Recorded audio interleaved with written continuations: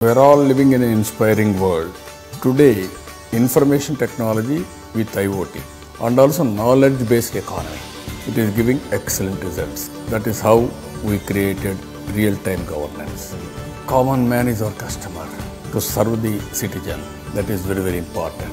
We are bringing in one platform all departments. In ease of governance, we are number one. Because of real-time governance, decisions will be very, very fast. There is a transparency, there is accountability, there is saving of resources.